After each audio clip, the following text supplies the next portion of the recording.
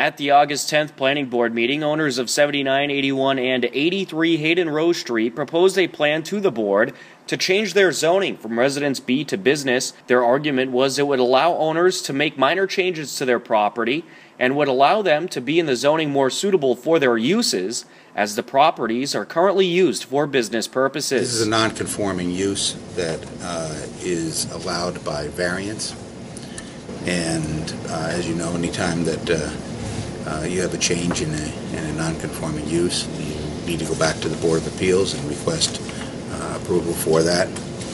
By making this use conforming, it will free up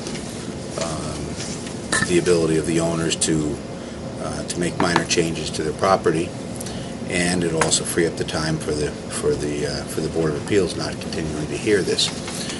It is a goal of zoning, as you know, to make the uses conforming to the zoning district in which they're located. So I think this is in the best interest of both the town and the owner to make that conforming. Some of the objections of the board was if the neighbors would be okay with it. Claire Wright argued that this is allowing business to creep into residential neighborhoods.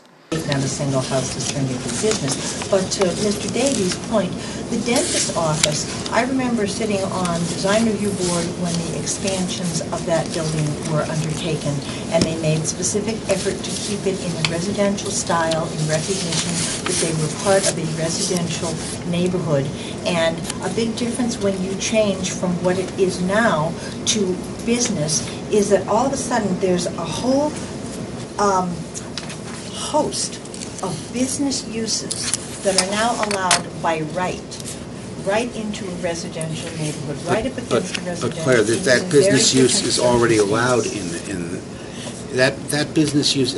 I mean, I respectfully say this. I understand your point, and if the business use were to creep down the street, then I can understand your concerns. But the use is not the actual use of the property.